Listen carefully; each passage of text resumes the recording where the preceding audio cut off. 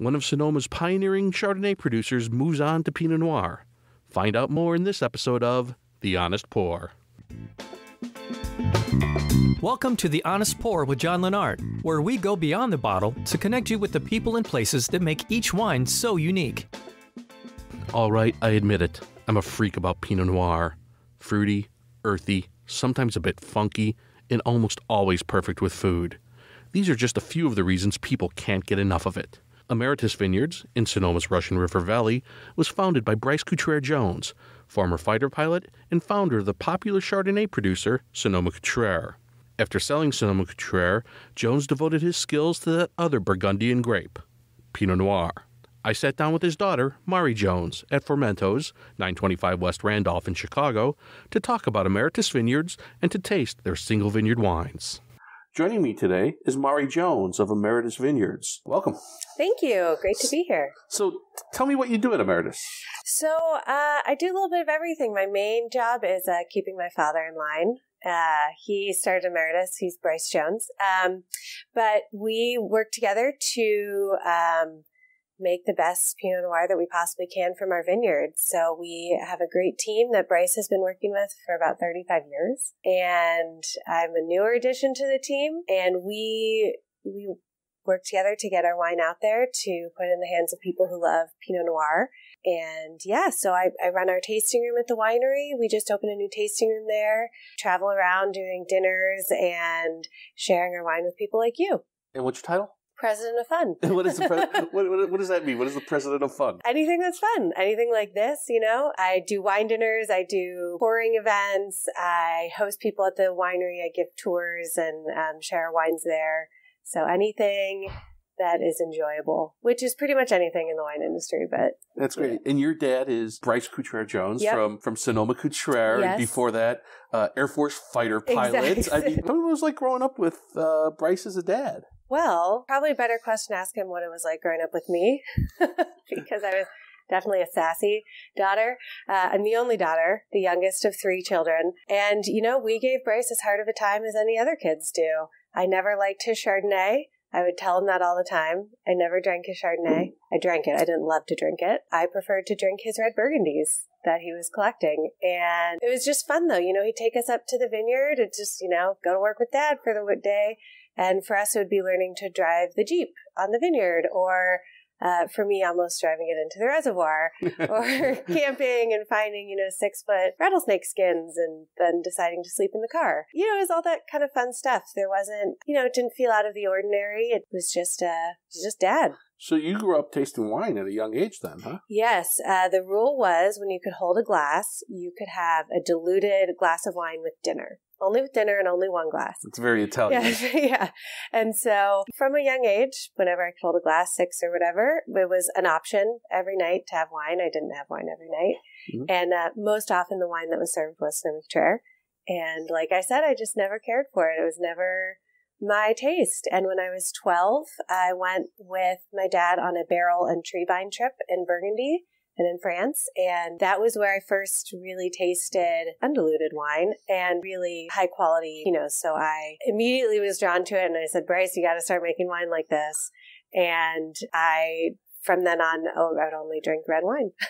That's really, I mean, here's this 12-year-old kid in Burgundy, I know. Right? Drinking wine, you know. If I had only known then what I know now. Right. You really appreciated it much more, huh? Here's this kid, this 12-year-old kid in Burgundy. And Burgundy is, well, it's light and approachable. It could be funky, and not not that fruity kind of sweetness. You think a kid maybe would be more into like a California Zinfandel, right? You know, Right, kind of jammy and extractive. Right, yeah. What was it like tasting these Burgundies as a 12-year-old, looking back at it from your perspective now? From my perspective now, I just want to slap myself and say, you were such a brat. But at the time, what really stood out to me was the history and the people and the connection to the vineyards, but really the history. And we'd go down into a cellar and told all these stories about how soldiers were hiding there during the French Revolution. And, oh, here are some of the bottles that they would have been making at that time or drinking at that time.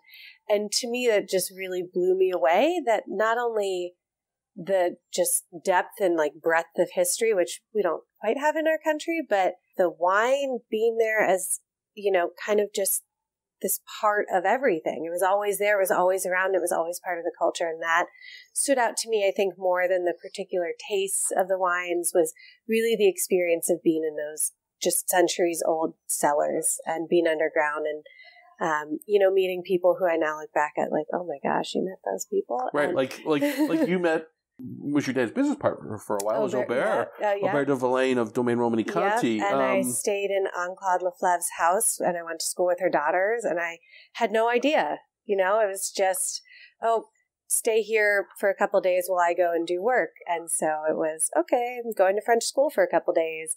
And, just no idea, which is totally okay. I was 12 and what 12-year-olds don't care who's important in the wine industry. But what was it, that whole kind of cultural experience of seeing wine and the history and all of that depth was, I think, what really stood out to me. And then also kind of discovering that there was wine other than Sonoma-Cutrer, that I actually liked wine. Sure.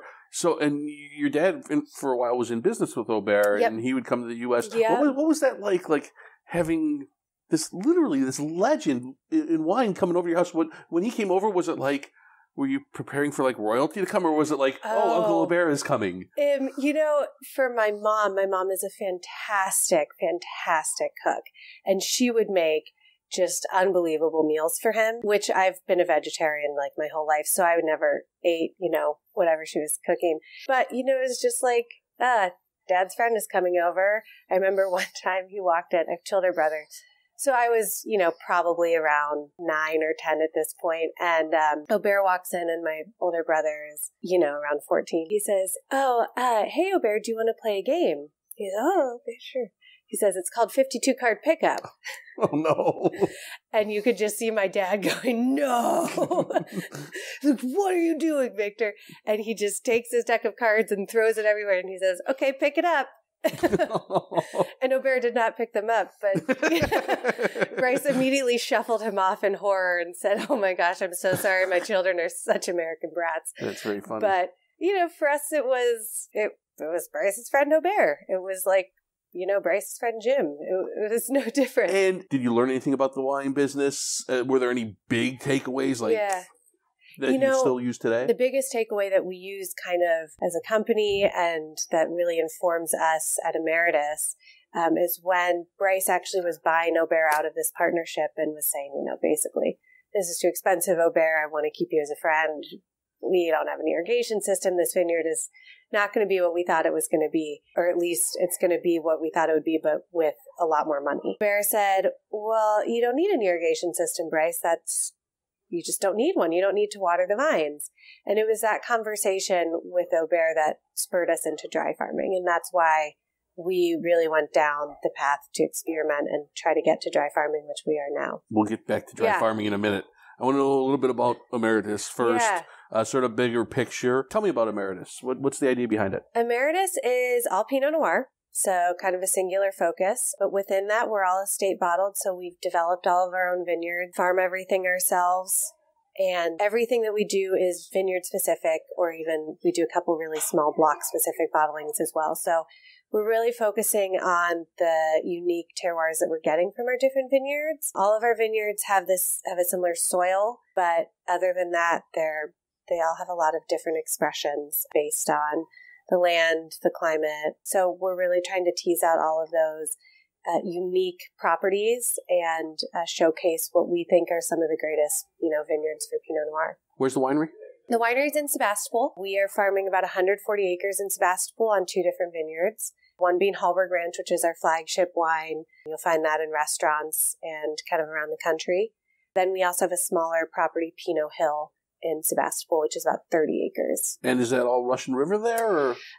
Technically, it's all Russian River. The Russian River boundary expanded a little bit south a few years back. So Pinot Hill technically is Russian River. It's also Sonoma Coast, as are both the vineyards in Sebastopol. We label Hallberg Ranch as Russian River Valley. I think that has a little bit more of that kind of red fruit, kind of bright fruit characteristic that we get from Russian River. And we label Pinot Hill actually as Sonoma Coast. We really think that it relates much more to being a coastal vineyard. It's in kind of a gap in the mountains, coastal mountains, so we just get lots and lots of fog, lots of marine influence. So when we were tasting it, that's a new bottling for us. 2013 was the first vintage that we made from Pinot Hill.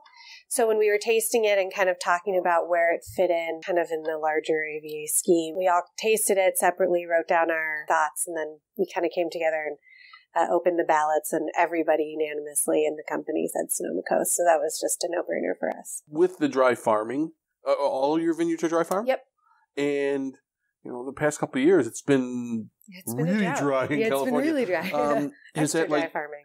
Has that really crushed your production? It hasn't. 2015, everybody had a lower production. The two vineyards varied pretty wildly from each other, but at Hallberg Ranch, which is a more established vineyard, it's been dry farmed since 2011. We saw lower than expected crop, but only 20% lower. And when you're talking to some of your neighbors who are down 30, 40, 50%, down 20% feels really good. We've noticed that our vines are able to survive with less water. We're not getting so little rain that we're worried that there's not enough soil moisture. Our vines have a really extensive, really deep and far-reaching root system, and they're able to pull water from the winter rains that are stored in the clay soil. And that's what they're relying on. So, less rain means we're going to have slightly smaller berries, but overall, 2012, 13, 14, we had above normal yields to the point where we were thinning more than we usually do and really trying to cut down our production, whereas 2015, we really only thinned for quality, not for quantity. Hill, on the other hand, is a little bit more vintage dependent for yields, if you will. So 2015, we were down about 60% there.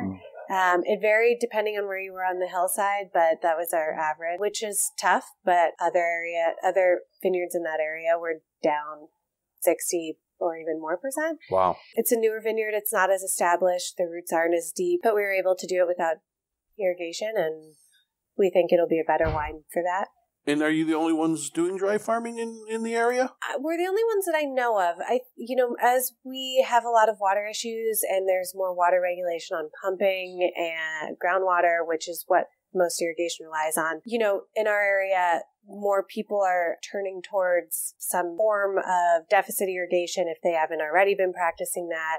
And when you're irrigating, it's irrigating vineyards really takes away the groundwater, but it also puts the water back down that far. It's not completely just depleting. So people are kind of moving towards that, though, as more regulations are being put in place for water use for agriculture. But I don't know of anybody doing it quite on the scale that we are and with quite the same commitment. That doesn't mean it doesn't exist. Sure. I just don't know of it in our area. So what does dry farming bring to the wine? I mean, obviously it's good for the earth. Yeah. And, you don't have to use water. That's all great. We don't have to use water. We're not pumping. What does it bring to the bottle?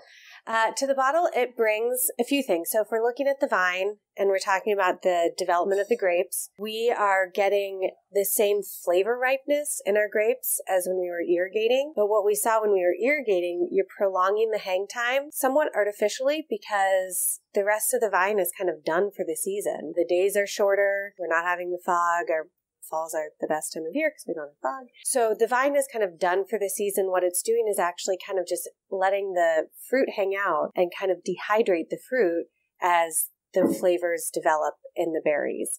So when we're dry farming, we're getting all the same flavor development, but we are getting all that flavor development earlier in the season because the vine is ripening the fruit at the same time as the vine is going through its, annual cycle, and it's saying, okay, it's about time to shut down.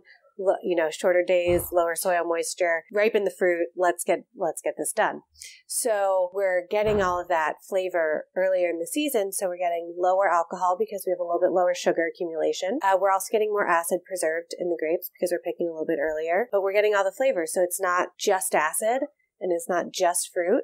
We're getting a really nice marriage of the two, which before we were definitely trending on the kind of more, for better or worse, Russian River style. The bigger fruit, rounder fruit, jammier, more plum flavors, dried and jammed fruit flavors. Whereas now we're getting a little bit of the tartar ripe fruit, but more acid in the wine. And they're still phenolically ripe. Still phenolically ripe. We're getting, absolutely. We're getting a lot of flavor, but we're also having these other components. We're also seeing other flavors. We're not just getting the fruit. We're not just getting fruit and acid. We're getting other layers of earth and spice. And we think that that's really coming from the clay soil that's underneath our topsoil, which is Gold Ridge, which is the prize soil of Sonoma, of Sebastopol, at least, for Pinot. So we're getting all these other flavors coming in. And really, I think one of the biggest markers is a much longer and more complex finish. And to me, this is one of the things that I really have learned from Bryce and from the French is a long and complex finish takes a good wine to being a great wine. And you can't have a great wine if you don't have that finish.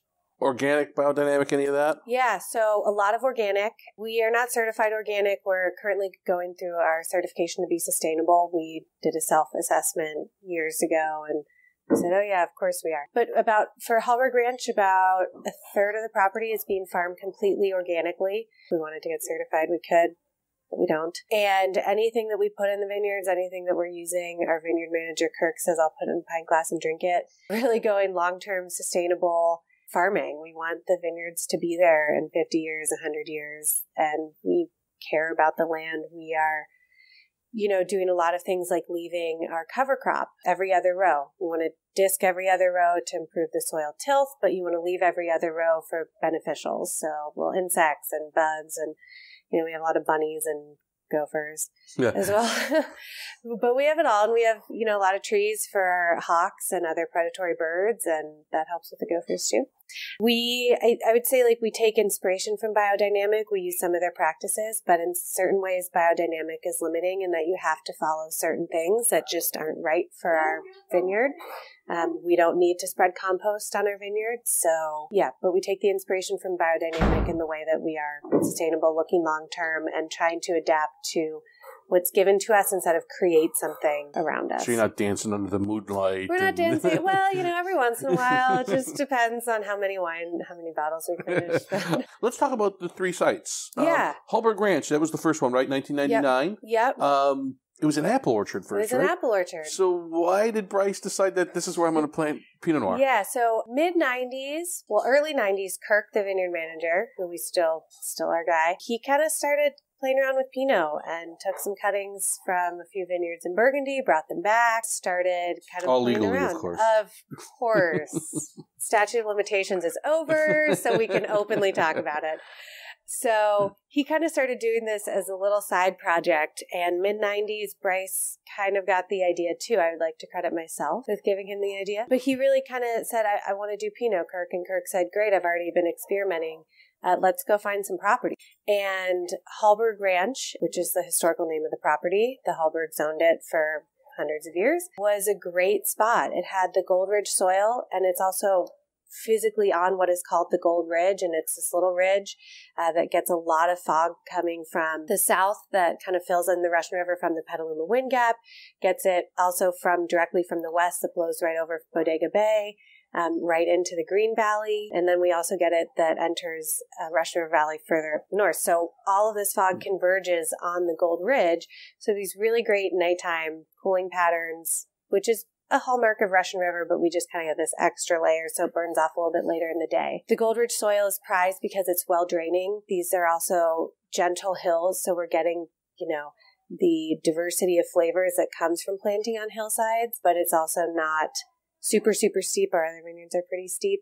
So it's just a really fantastic property, and it was also big. It's 110 acres plantable. And was it tough converting over from an apple orchard to? It sounds like there's some serious physical farming that needed to happen. Yeah, it took some time. The first name of the company was Apple a Day, and that was a joke about how many trees we were ripping out. But it took some time. It took about a year till we could start planting vines to even just clear out enough of the apples. Before it was apples, the Hallbergs had been growing Zinfandel. And then Prohibition was enacted, and like many people in the area, ripped out their vines and planted apples. The Hallbergs, so this was mid-90s, Bryce and Kirk said, Don and Marcia, we want to buy your land. And they said, no, not right now. Bryce said, we'll match any offer, we'll do whatever it takes. And they just said, no, not right now. And in 1999, they said, okay, we'll sell it to you now.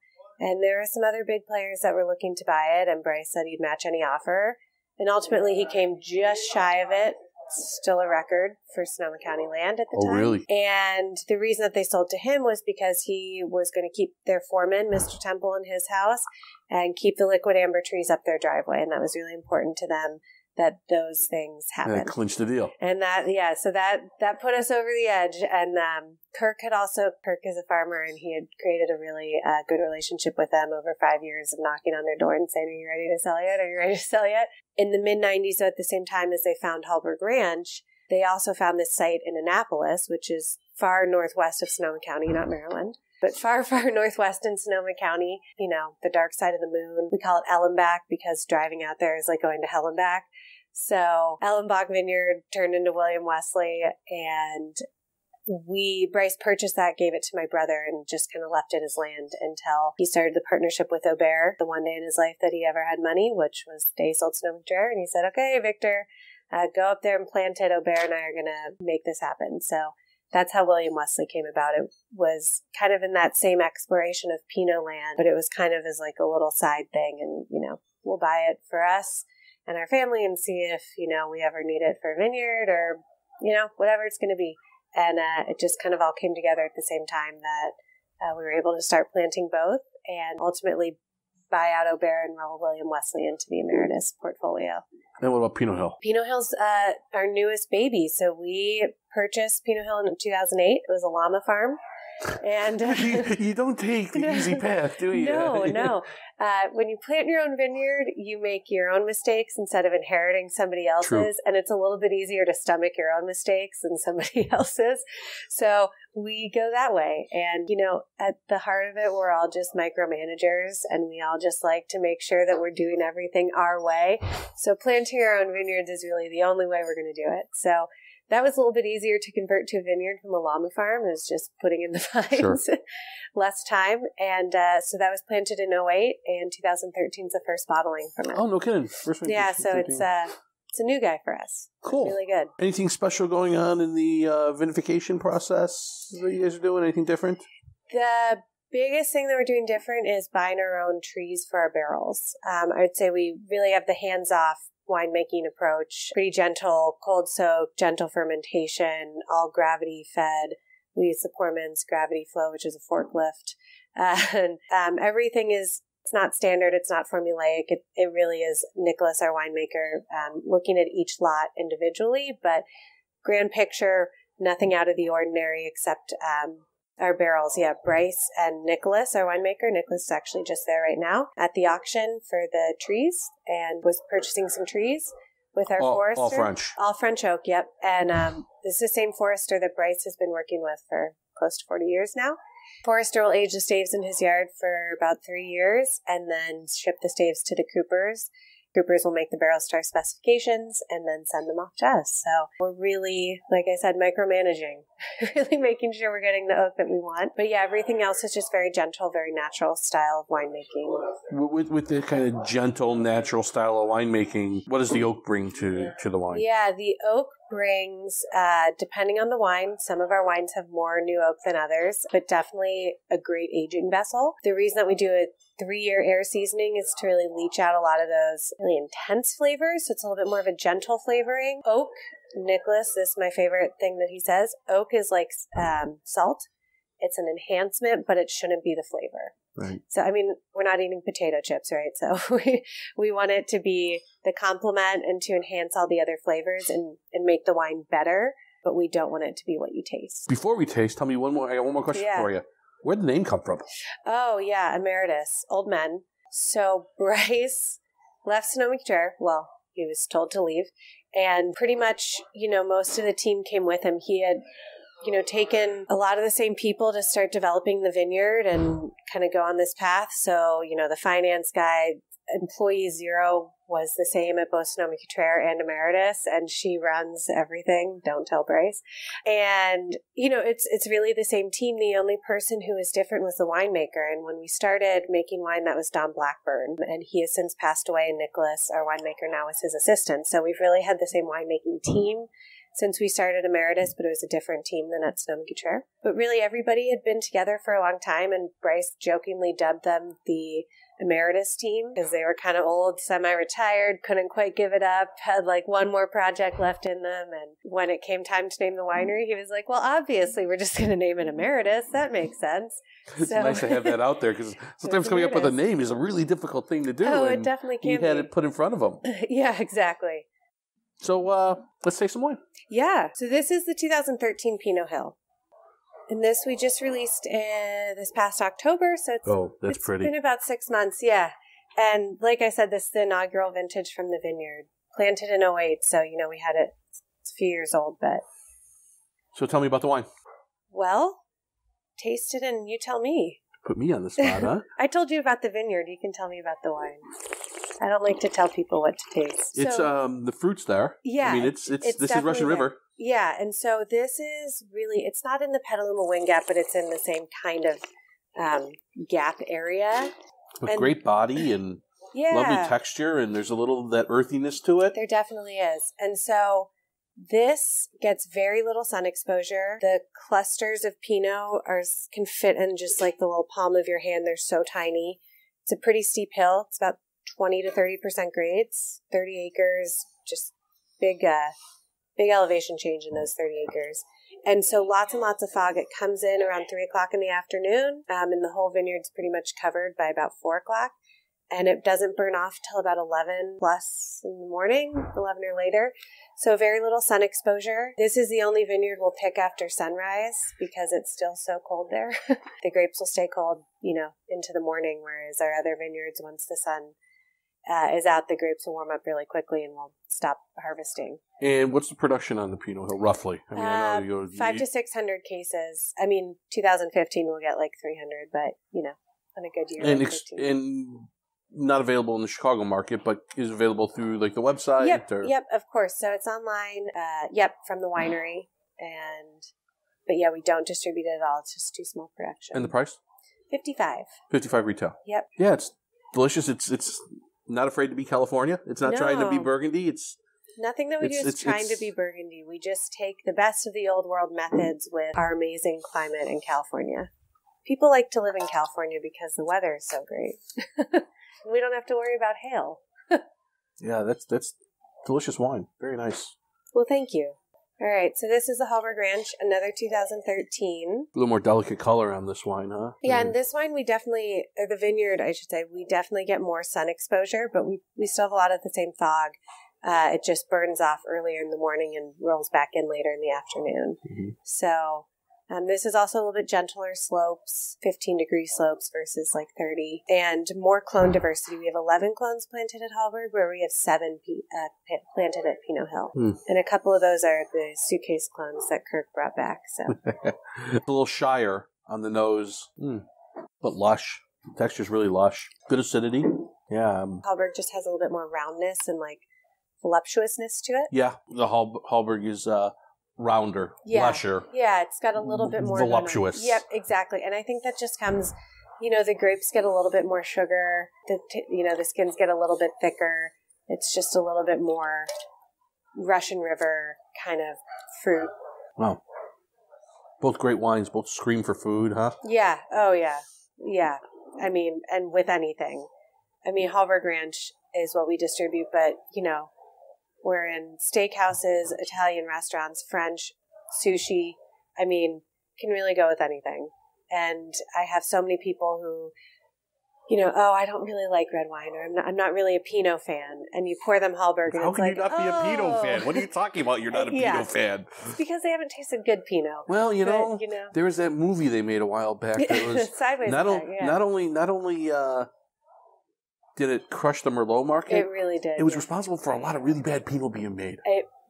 Yes, and it's called the sideways effect in the industry. Like, it bumped Pinot up in sales a lot, and it kind of crushed Merlot.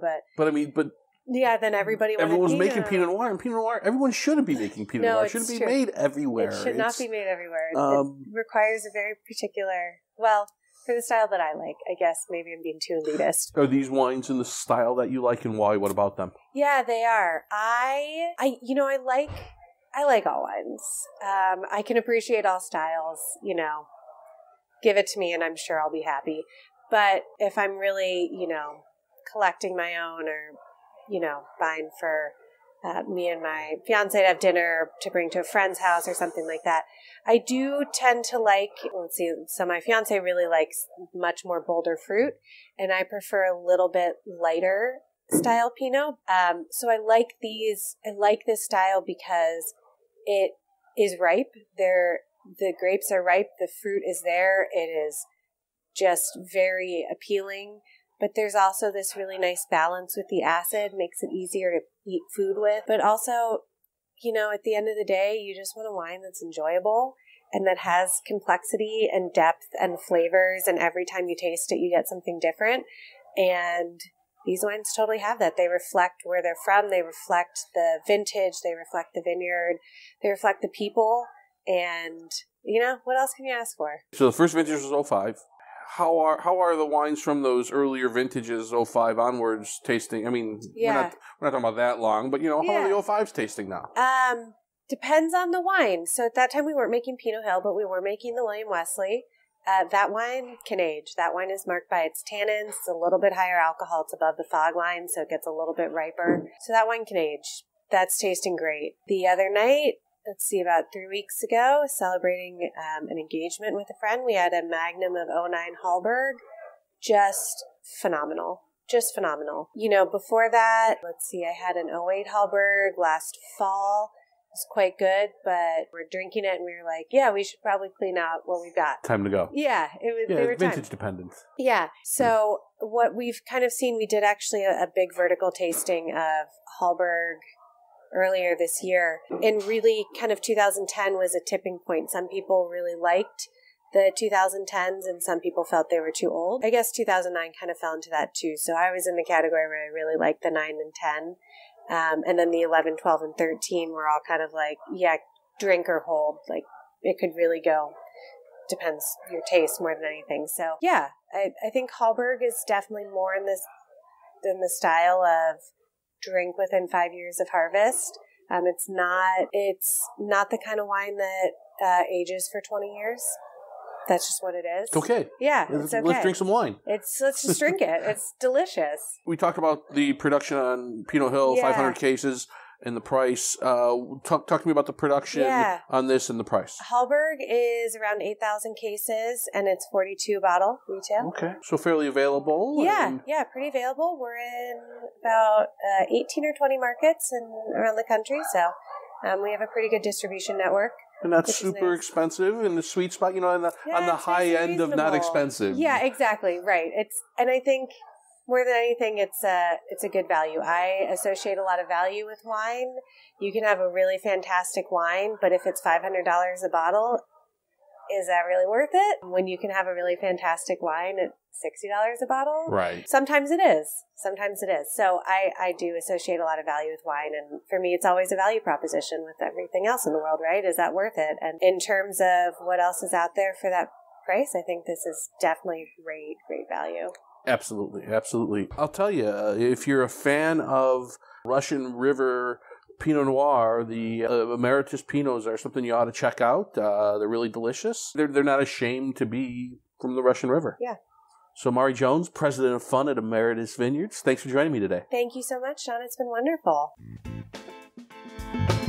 For John's tasting notes on the wines from this episode, go to www.thehonestpourpod.com. Make sure you catch every episode by subscribing to The Honest Pour with John Lenart at iTunes, Stitcher, or the Google Play Store.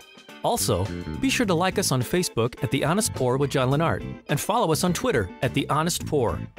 This has been The Honest Pour with John Lenart. Music by Kevin MacLeod.